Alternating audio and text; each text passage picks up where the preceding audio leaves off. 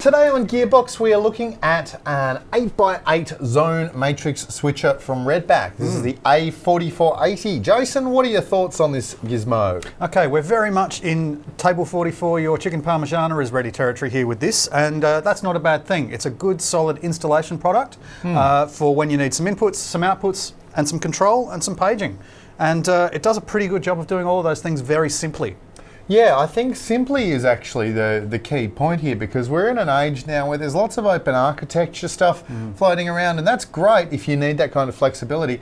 But if you just want something you can put in a rack, plug in a couple of zones, plug a couple of sources, bit of a paging system, you know, this is a very straightforward kind of way of doing it. Yeah, it has. Now, it's got enough digital smarts in it so you can save a few presets. You can actually plug a USB keyboard into the front of it, help you out naming inputs, naming outputs, and we did that. It's very straightforward, very intuitive. We didn't really have to, you know, get online or go to a training course or anything like that. Now, I think for my money, the wall plates and the Cat5 connection really make this very, very easy. Yeah, well, that's a really cool point actually, because the wall plates, the zone control plates, you can just tap through your individual sources and confirm the choice.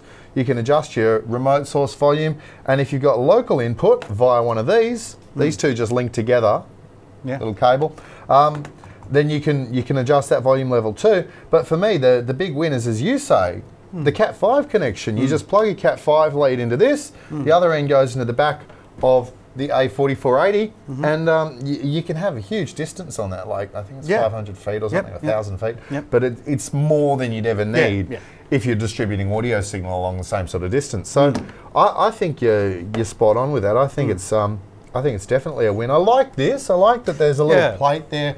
So once you set all your input trims and bass and treble settings for your individual sources, you pop that plate on, no one can adjust those. Yeah, now it's interesting with some of the front panel lockout, there's like old school, you know, Perspex plate physical lockout. You've got digital lockout if you feel like it over the presets and stuff like that. But yet the 8 zone masters, the analog pots on the front, you can't apparently lock those out, which I just find a bit of an odd thing, but you know, that's okay. People shouldn't be playing with it anyway. Yeah, well, I guess, I mean, there's also the point, this is an Ultronics product, and you can always get the Perspex cover that covers over the whole thing. I like the little paging station. That's good. That makes a lot of sense. You just push your buttons for the zones. There it is. You get your little paging tone, you make your announcement, and good to go. Off you go, yeah. And again, very, very easy to set up. Simply plugged it in and it was there. Look, integrates with eWIS on the back. It's affordable, it's simple, and it does exactly what it says on the front. Yeah.